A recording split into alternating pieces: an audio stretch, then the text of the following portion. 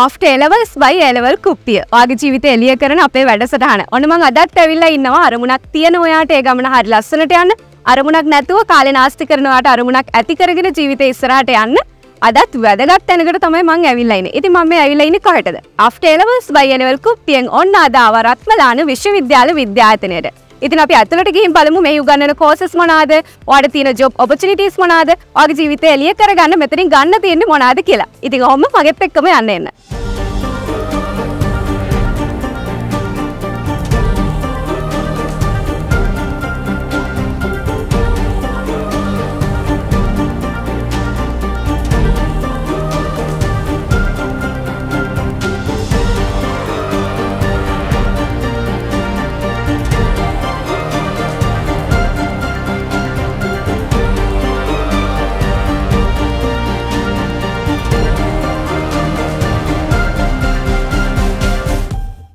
මම දැන් සම්බන්ධ කරගන්නවා රත්මලාන විශ්වවිද්‍යාල විද්‍යායතනය. එහෙම නැත්නම් හැමෝම දන්න යුනිවර්සිටි කොලේජ් එකේ director and senior lecturer Madhavi Perera. අයිබෝන් මැඩම්.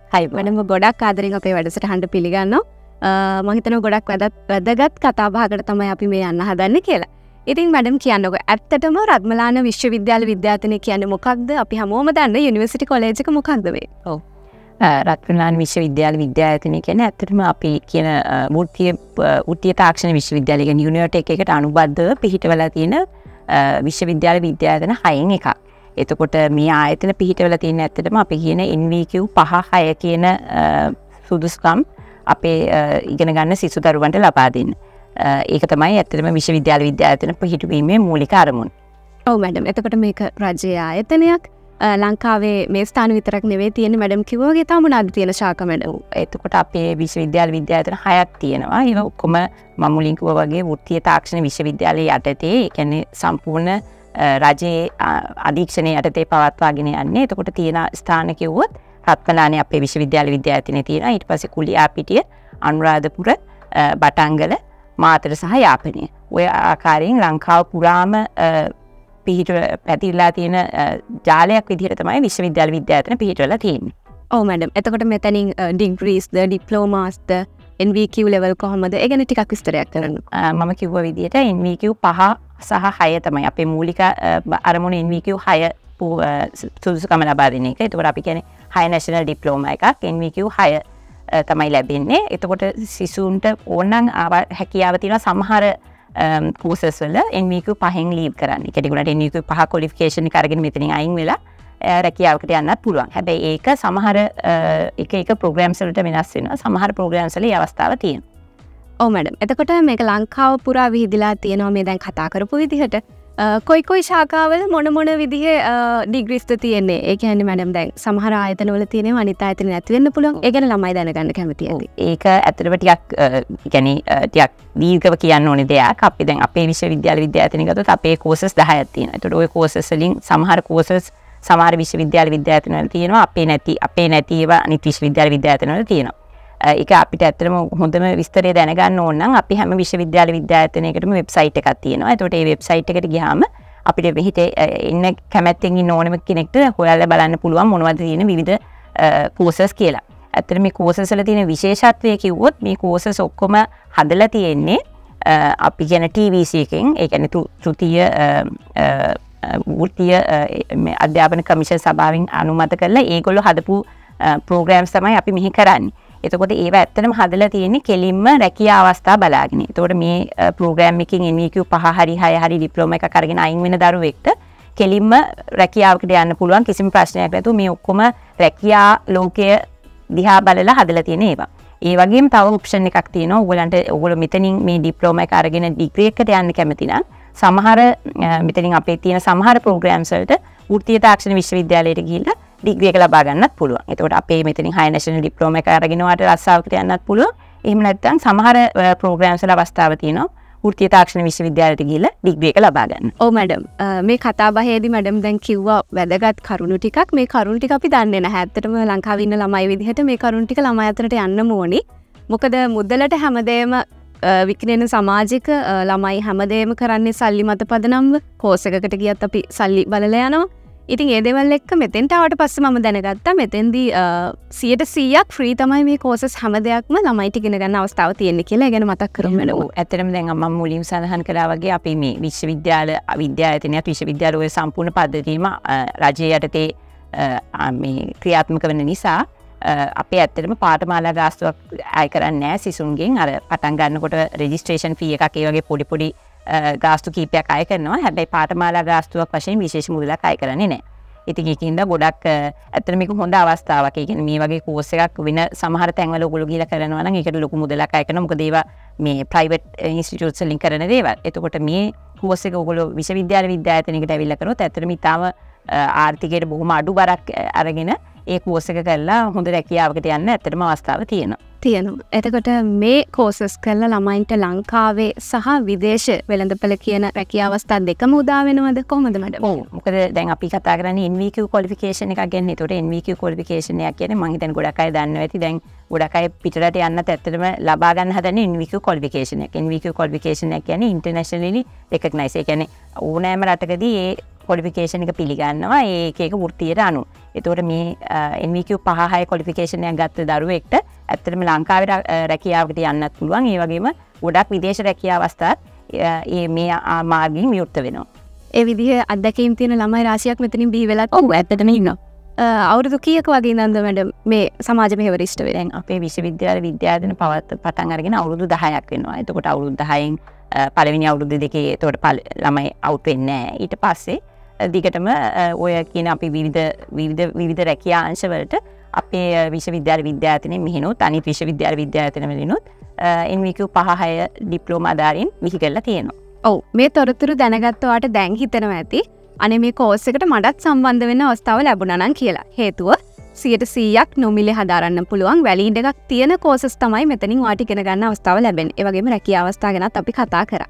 ඉතින් ඉදිරියේදී ඔයාට සම්බන්ධ වෙන්න පුළුවන් කොයි කාලෙදිද කොයි විදිහටද මේකෙත් රැකියා අවස්ථා තියෙන්නේ කියලා දැනගන්න වැඩිදුර තොරතුරු දැනගන්න මම දැන් සම්බන්ධ කරගන්නවා රත්මලාන විශ්වවිද්‍යාල විද්‍යායතනයේ Head of Academic and Senior Lecturer Dimuth සහජීව sir. ආයුබෝවන්. ආයුබෝවන්. සර් ගොඩක් ආදරෙන් අපි වැඩසටහනට පිළිගන්නවා. සර් මම දැනගන්න කැමති ඉදිරියේදී අපිට එන ඉන්ටෙක්ස් මොනවාද? ඔව් රත්මලාන විශ්වවිද්‍යාල විද්‍යායතනය මේ වෙනකොට ශිෂ්‍ය කණ්ඩායම් 8ක් බඳවාගෙන තියෙනවා. එතකොට අපි ඊළඟට බඳවා ගැනීමට බලාපොරොත්තු වෙන්නේ ශිෂ්‍ය කණ්ඩායම 9 කියන කණ්ඩායම. ඉතින් සාමාන්‍යයෙන් අපි විශ්වවිද්‍යාල විද්‍යායතනයක් විදිහට සාමාන්‍යයෙන් 9 කණ්ඩායමක් ආයතනයට බඳවා ගන්නේ රටේ ජාතික විභාගයක් වන උසස් පෙළ විභාගයේ ප්‍රතිඵල ශිෂ්‍යයන් අතර පත් වුණාට පස්සේ.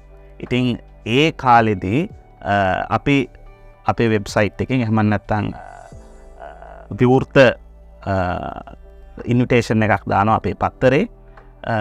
මෙන්න මේ කෝසස් වලට අපිට දැන් ළමුන්ට සහභාගී වීමට පුළුවන්.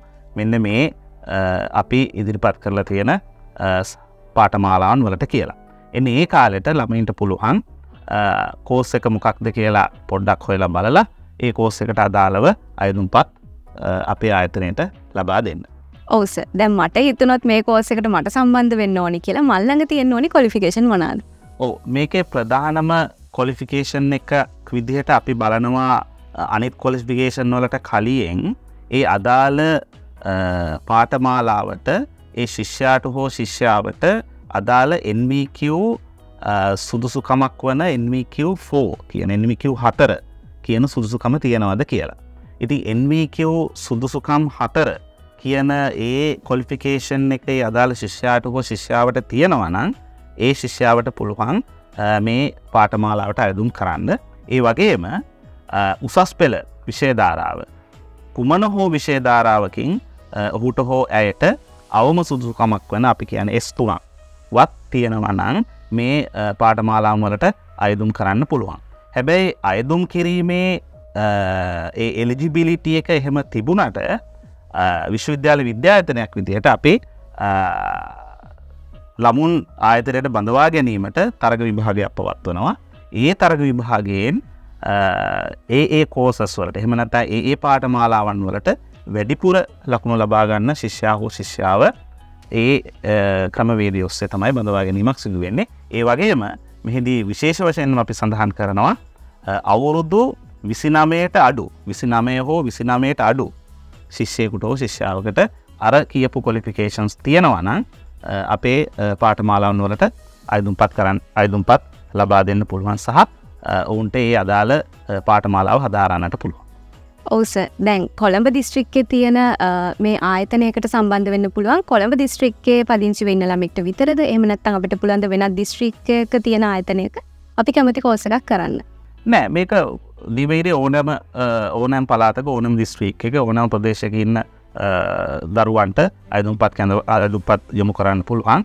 අපේ අධ්‍යක්ෂතුමිය ඉස්සරහා කිව්වා වගේ රට වටා විහිදුණු විශ්වවිද්‍යාල විද්‍යායතන 6ක් තියෙනවා රත්මලාන විශ්වවිද්‍යාල විද්‍යායතනත් එක්ක මේ ඕනම විශ්වවිද්‍යාල විද්‍යායතනයකට ඔවුන්ගේ අයදුම්පත් ලබා දෙන්න පුළුවන්. ඔව් සර්. මෙතෙන්දී අපි ට්‍රේනින් යන්න වෙනවා ඇති. එතකොට ඒ පහසුකම් සැලසෙන්නේ කොහොමද? ඔව් දැන් දරුවෙක් ශිෂ්‍යයෙක් හෝ ශිෂ්‍යාවක් විදියට ආයතනයට සම්බන්ධ වුණාට පස්සේ අවුරුදු 3ක කාලෙක ප්‍රෝග්‍රෑම් එකක් තමයි අපි සිද්ධ කරන්නේ.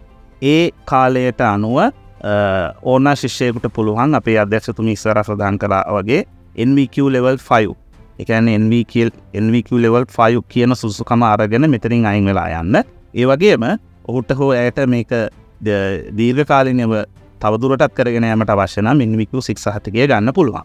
හැබැයි මෙතනදී අපි සඳහන් කරනවා විශේෂයෙන්ම NVQ 5 කියන සුසුකම ළඟා කරගත්තට පස්සේ අනිවාර්යයෙන්ම ශිෂ්‍යයා හෝ ශිෂ්‍යාව ඊට ගැලපෙන රැකියා ශ්‍රේෂ්ඨයක මාස 6ක පුහුණුවීමක් කිරීම අවශ්‍යයි. ඒ වගේම ඒ පුහුණුවීම කරලා ඒ මාස 6 පුහුණුවීම කරලා ඒක සාර්ථක කරගත්තට පස්සේ ආයෙ නැවත විශ්වවිද්‍යාල විද්‍යායතනයට ඇවිල්ලා ඔහුගේ හෝ ඇයගේ NVQ level 6 කියන මට්ටම සපුරා ගන්න පුළුවන්. ඒ වගේම NVQ level 6 කියන මට්ටම සපුරා ගැනීමෙන් අවසානයේ නැවතත් ඔහු හෝ ඇය නැවතත් මාස 6ක on the job training අපි කියන විදිහට එහෙම නැත්නම් කියාස්ත පුහුණුවක ඔහු නියැලෙන්න ඕනේ. මේ සියලුම දේවල් සම්පූර්ණ කරාට පස්සේ ඔහුට හෝ ඇයට NVQ level 6 කියන සුසුකම අනිවාර්යයෙන්ම ලබා ගන්නට පුළුවන්. මං හිතනවා රත්මලාන විශ්වවිද්‍යාල විද්‍යායතනය වගේම මේ හා සම්බන්ධ අනිකුත් ආයතන ගැනත් ඔයාලා හොඳටම තොරතුරු දැනගන්න ඇති කියලා. කොහොමද අපි සම්බන්ධ වෙන්නේ? මොන විදිහේ රැකියා අවස්ථාද තියෙන්නේ අපිට? මේ හැමදේම අපි තොරතුරු දැනගත්තා. ඒ වගේම තමයි මේ ගැන වැඩිදුර විස්තර කතා කරන්න මම දැන් ගොඩක් ආසාවෙන් ඉන්නවා. මම දැන් යන්න හදන්නේ එකිනෙක ඩිපාර්ට්මන්ට් වලට. හේතුව ඔයා ආස කරන කෝස් එක මොකක්ද කියලා ඔයාලට හරියටම දැනගන්න ඒ හරහා පුළුවන්. අපි ගිහින් බලමු.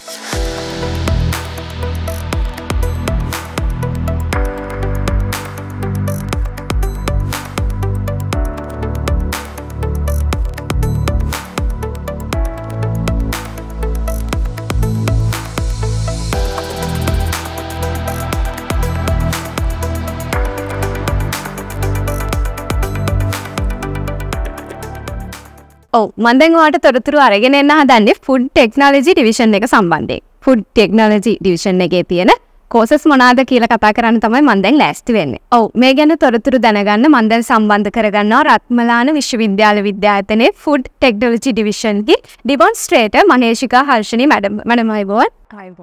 ගොඩක් ආදරෙන් අපේ වැඩසටහනට පිළිගන්නවා. අතන මැඩම් මේ ෆුඩ් ටෙක්නොලොජි එහෙම නැත්නම් ආහාර තාක්ෂණය මේ වචනේ අපි අහලා තියෙනවා ඒනට ලොකු ගැඹුරක් අපි දන්නේ නැහැ මේකේ. අපිට ඒ ගැන කියන්නකෝ.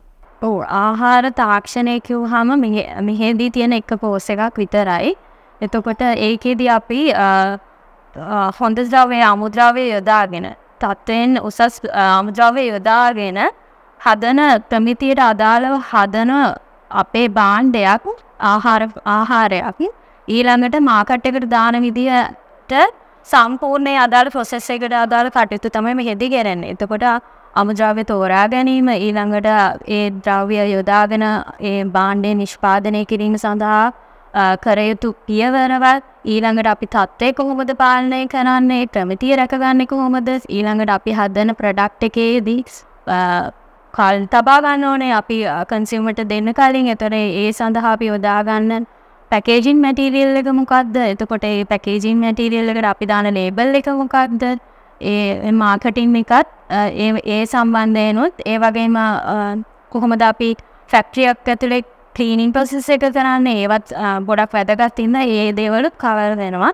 ඊළඟට ෆයිනලි ප්‍රොඩක්ට් එකක් කොහොමද මේගොල්ලන් තනියෙන් ඩිවෙලොප් කරගන්න ඊට පස්සේ ඒවා මාකට් කරගන්න ඒ දේවල් තමයි මේක ඇතුලේ කතා කරන්නේ.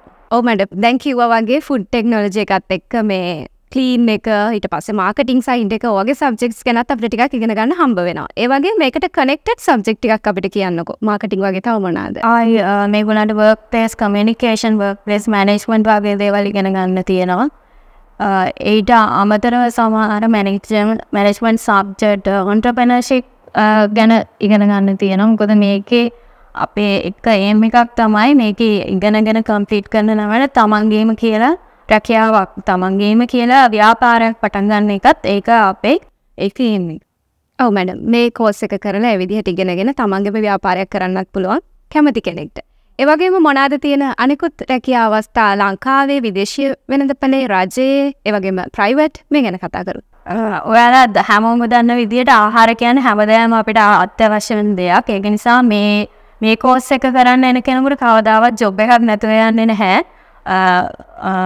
වැඩිපුරම මේකේ ජොබ් මාකට් එක තියෙන ෆුඩ් ඉන්ඩස්ට්‍රි එකේ ඒකේ ඔයාලට quality assurance department එකේ වගේම production ඒ වගේම research and development කියන department තුනේ මේ course එක complete කරපු ළමයින්ට executive විදිහට යන්න පුළුවන්. ඊට අමතරව මෙහෙන් ලබා දෙන්න NVQ 5 සහ 6 කියන certificate දෙක. ඊට පස්සේ ඔයාලන්ට තවදුරටත් higher studies කරන්න පුළුවන් ලංකාවේ වගේම පිටරට වලත් opportunities ගොඩක් තියෙනවා. ඊට අමතරව අර කිව්වා වගේ තමන්ගේම කියලා ව්‍යාපාරයක් පටන් ගන්නත් පුළුවන්. ඔව් මැඩම් එතකොට මෙතනින් කිසියම් වූ ට්‍රේනින් අවස්ථාවකට ළමයිව යොමු කරනවද? ඒ ගැන තියෙන අධීක්ෂණය මොන වගේ? ඔව් මේ ට්‍රේනින් අවස්ථා දෙකක් තියෙනවා. මම කලින් කිව්වා වගේ NVQ 5 සහ 6 තමයි දෙන්නේ. NVQ 5 සම්පූර්ණ කරාට පස්සේ මාස 6ක OJT ට්‍රේනින් පීරියඩ් එකක් තියෙනවා. ඒක නයිටා එකෙන් වෙනම ඇසෙස්මන්ට් එකක් යනවා. ඊළඟට NVQ 6 කම්ප්ලීට් කරාට පස්සේ මාස 3ක ට්‍රේනින් පීරියඩ් එකක් තියෙනවා. ඒතර සම්පූර්ණයෙන්ම මාස 9ක් ගත්තම ට්‍රේනින් පීරියඩ් එකක් වෙනම තියෙනවා. ඔව් මැඩම්ට ස්තුතිවන්ත වෙන ගමන් මම දැන් ඉන්නේ ෆුඩ් ටෙක්නොලොජි ඩිවිෂන් එකේ. එහෙම නැත්නම් ආහාර තාක්ෂණය සම්බන්ධයෙන් පාඨමාලාව හදාරන්න පුළුවන් ස්ථානේ. ඉතින් අපි තවත් ඩිවිෂන් එකකදී තවත් පාඨමාලාවක් ගැන තොරතුරු අරන් එනවා.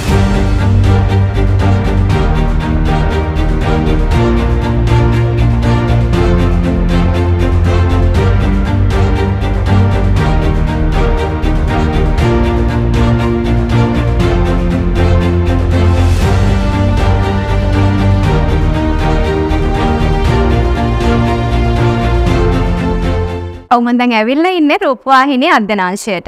මේ තියෙන පාඨමාලා ගැන දැනගන්න වැඩිදුර තොරතුරු කතා කරන්න දැන් ලෑස්ති වෙමු. ඔව් දැන් මම සම්බන්ධ කරගන්නවා head of the division lecturer නිර්මානි Perera. අයිබෝන් මැඩම්. ගොඩක් ආදරෙන් අපේ වැඩසටහනට පිළිගන්නවා.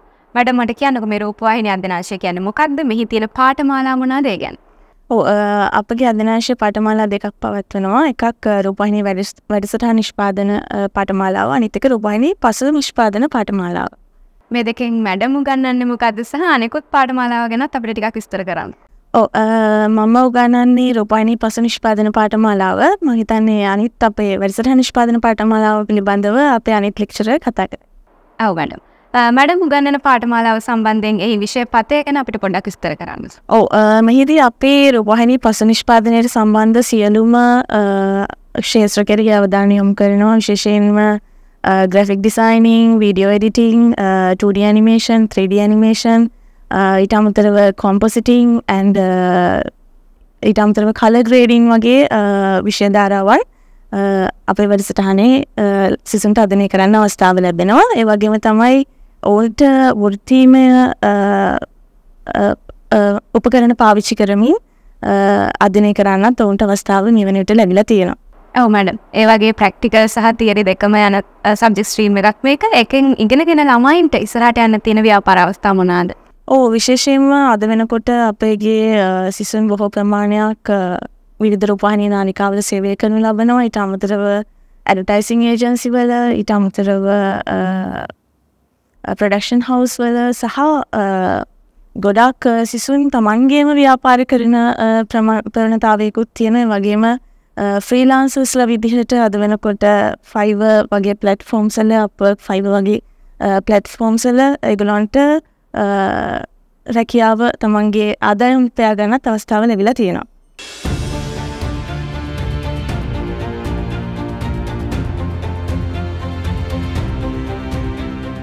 ඔව් මම දැන් ඔයාලට තොරතුරු අරගෙන එන්න හදන්නේ ඉවෙන්ට් මැනේජ්මන්ට් සම්බන්ධව. ඉතින් ඉවෙන්ට් මැනේජ්මන්ට් පාඨමාලාව ගැන දැන් අපි තොරතුරු දැනගමු. ඔව් ඉවෙන්ට් මැනේජ්මන්ට් කෝස් එක ගැන හරියටම තොරතුරු දැනගන්න මම දැන් සම්බන්ධ කරගන්නවා ඉවෙන්ට් මැනේජ්මන්ට් උගන්වන සීනියර් ලෙක්චරර් අමිල ඉන්දික සර්. සයිබෝන්. ආයිබෝන්. සර් මට කියන්නකෝ ඉවෙන්ට් මැනේජ්මන්ට් කියන්නේ ඉවෙන්ට් එකක් ප්ලෑන් කරනවා විතරමද?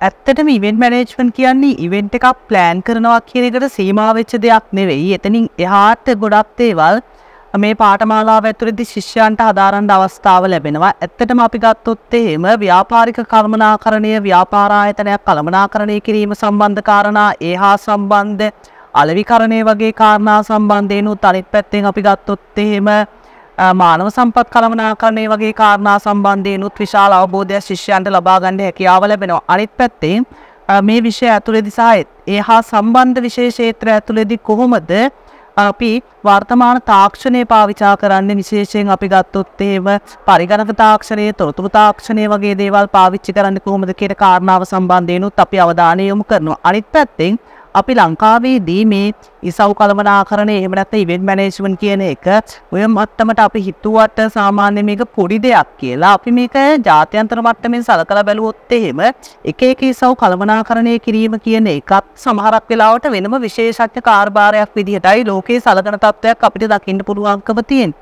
අපි ගත්තොත් එහෙම බටහිර රටවල් වල විශේෂයෙන් එංගලන්තය වගේ රටවල් වල සමහර විශ්වවිද්‍යාලවල ඉවෙන්ට් මැනේජ්මන්ට් වල සමහරක් වෙලාවට එක ඉවෙන්ට් වර්ගයක් එහෙමත් නැත්නම් කොන්ෆරන්ස් මැනේජ්මන්ට් සම්මන්ත්‍රණ කළමනාකරණය කියන එක සම්බන්ධයෙන් විශේෂ පාඨමාලා වෙනම පවත්වන තත්ත්වයක් පවා අපිට දකින්න පුළුවන්කම තියෙනවා.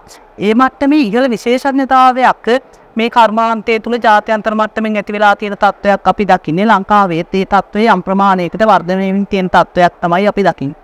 ඔව් සර් කිව්වා දැන් ඉවෙන්ට් මැනේජ්මන්ට් කියන්නේ එක දෙයක් විතරක් නෙවෙයි, මේකේ human resource management, marketing management මේ වගේ සබ්ජෙක්ට් ඒරියාස් උත් කවර් වෙනවා කියලා. ඉතින් සර් මෙතනින් ළමෙක්ට ජීවිතේ මේ හැමදේම සම්පූර්ණ වෙනවා නම් තියෙන රැකියා අවස්ථා මොනවාද?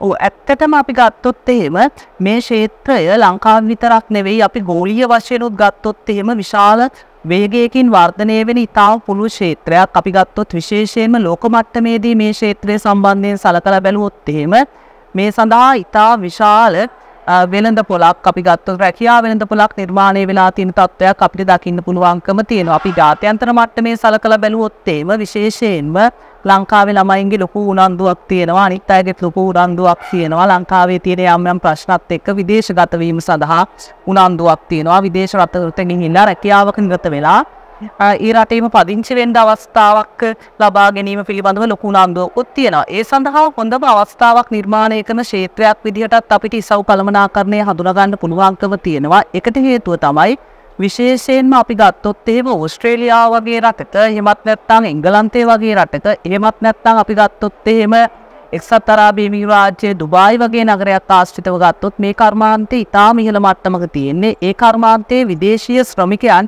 සේවය කිරීම කියන කාරණාව ඉතා පුළුල් වෙලා තියෙනවා. සමහරක් වෙලාවට දැන් අවුරුදු කීපයකට කලින් අපේ පාඨමාලාව හදාarලා ඒක සාර්ථකව නිම කරපු සමහරක් අපේ කලින් හිටපු ශිෂ්‍යයෝ වර්තමානයේ වෙද්දී සේවය කරන්නේ විදේශ රටවල් වල. සමහරක් ශිෂ්‍යෝ ජර්මනියේ සේවය කරන අය ඉන්නවා, සමහරක් අය ඩුබායි වල මේ වෙලාවට සේවය කරන කට්ටිය ඉන්නවා.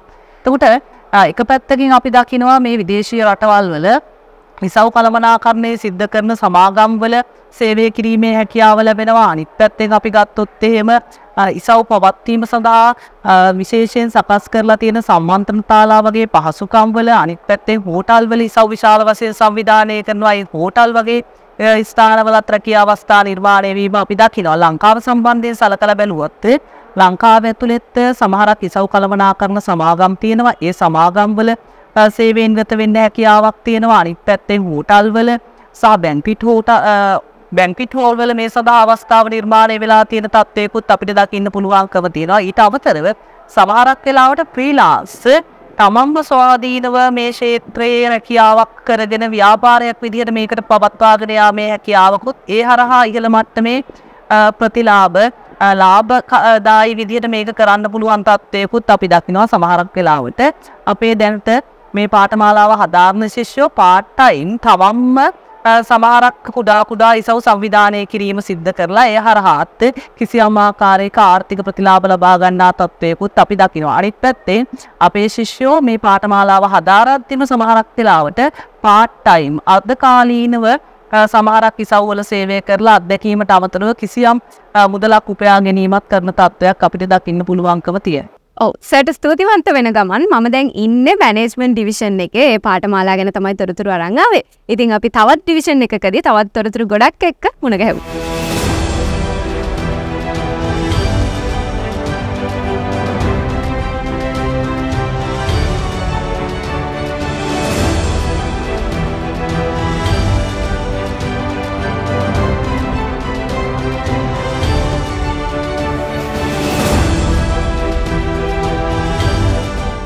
ඔව් මම දැන් කතා කරන්න යන්න හදන්නේ විලේපන වේද හා රූපලාවන්‍ය සම්බන්ධ පාඨමාලාවක් ගැන. ඉතින් ඒ ගැන තොරතුරු දැනගන්න කැමති ඔයත් දැන් මගෙත් එක්ක එකතු වෙන්න. විලේපන වේද හා රූපලාවන්‍ය සම්බන්ධ පාඨමාලාවල් ගැන ඉගෙන ගන්න, ඒ ශ්‍රේෂ්ඨයෙන් ඉස්සරහට යන්න, රැකියාවක් කරන්න ගොඩක් දෙනෙක් කැමැත්තෙන් ඉන්නවා සහ මේ කාලේ ලොකු ට්‍රෙන්ඩ් එකකුත් තියෙනවා.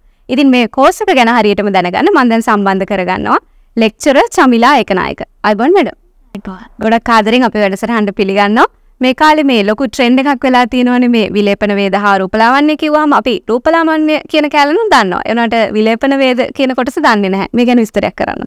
ඔව් විලේපන වේදේ කියන වචනේ එතන භාවිතය අඩු නිසා සහ ගොඩක් අය ඒකේ මීනින් එක දන්නේ. බට් මං හිතනවා කොස්මෙටොලොජි කියන වචනය කතා කරොත් ගොඩක් අය දන්නවා ඒක ගැන.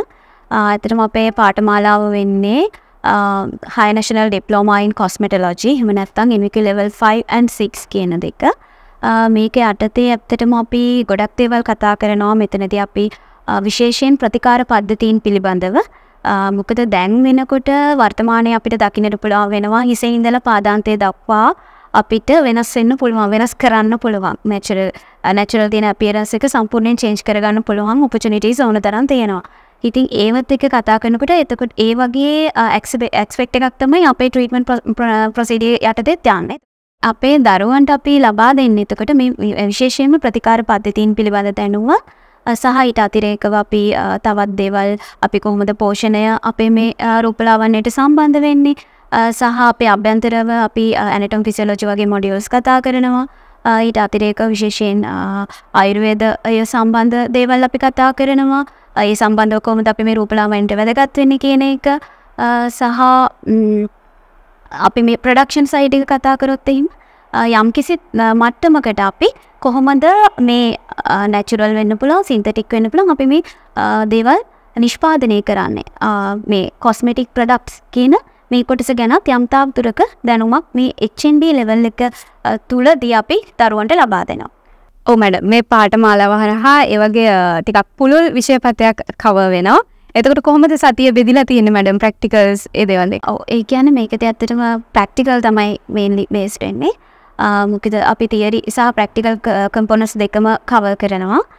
එතනදී ඇත්තටම මේ පාඨමාලාවට එන දරුවෙක්ට තමන්ගේ කියන්නේ මුළු සතියම වැය කරන්න සිද්ධ වෙනවා.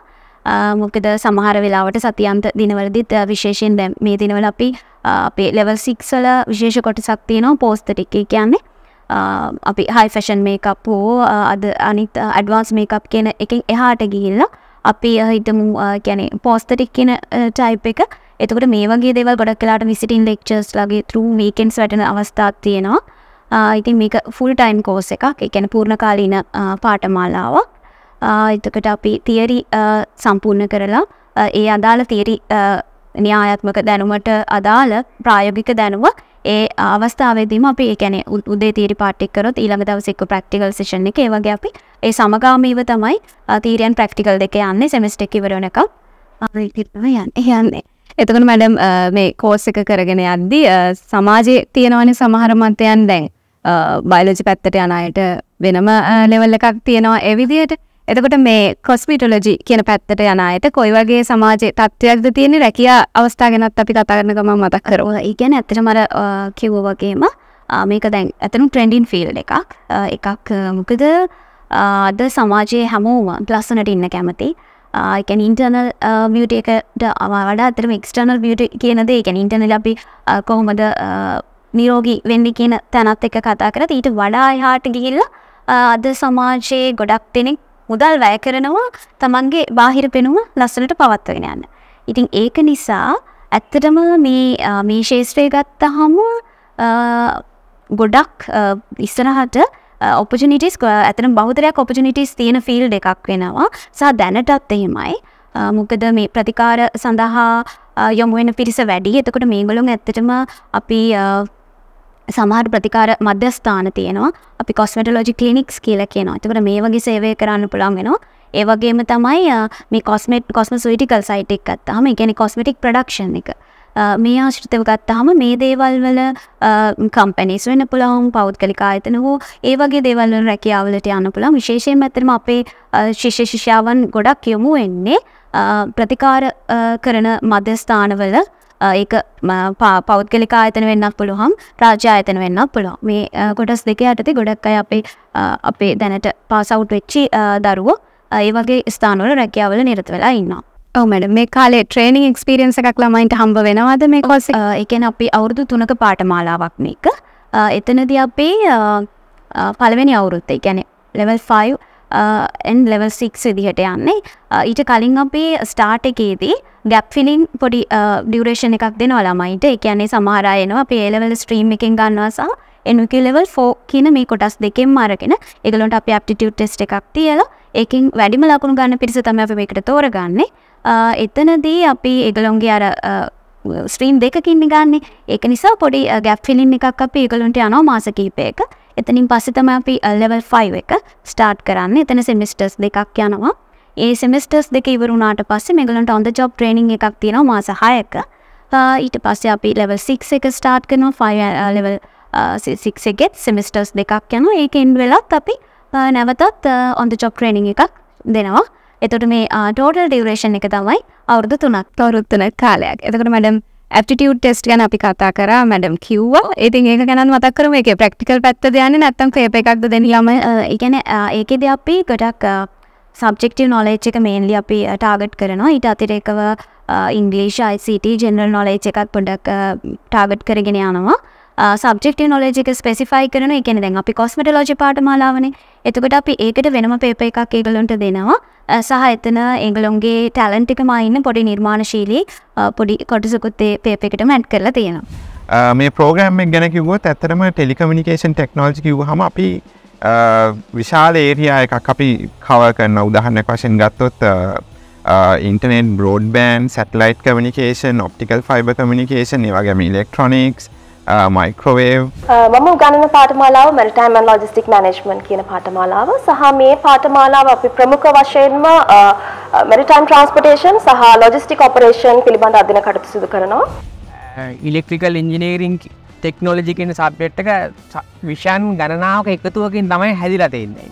ෆැෂන් ඩිසයින් කියලා කියන්නේ විශ්වවිද්‍යාල විද්‍යායතන 6 අතරින් රත්මලාන විශ්වවිද්‍යාල විද්‍යායතනයේ පමණක් පවත්වන පාඨමාලාවක්. එය NVQ level 6 සුදුසුකම තමයි අපේ සිසු දරුවන් වෙනුවෙන් ලබා දෙන්නේ. දැන් අපේ රත්මලාන විශ්වවිද්‍යාල විද්‍යායතනයේ තියෙන ඇත්තටම travel and tour management. ඒ කියන්නේ tour operation, ඒ කියන්නේ travel agency, travel operator, ඒ කියන්නේ tour operator. පිටපත මූලික කරගෙන පිටපතේ සිට ඉදිරියට තියෙන කැමරාකරණය, අධ්‍යක්ෂකවරයාගේ භූමිකාව, ඊට පස්සේම ගත්තාම රූපවාහිනී සිනමා කියන දෙයන්ෂයේ ඉන්න සියලුම කාර්ය මණ්ඩලයේ භූමිකාවන් අතරම වෙන වෙනම මොඩියුල්ස් වශයෙන් අපි උගන්වනවා.